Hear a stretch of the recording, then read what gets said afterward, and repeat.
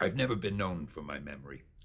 Oh, speaking of memory, I've been asked, why do so many of your characters have the same letter in the first name as the second? Peter Parker, Bruce Banner, Reed Richards, and on and on.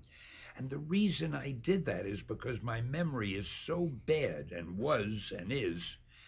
If I could at least remember one name, it gave me a clue as to what the first letter of the other name was, so it would make it easier for me to remember it. See, I'd be worried. My memory is bad now. I'd be thinking, oh, I've got to have Alzheimer's.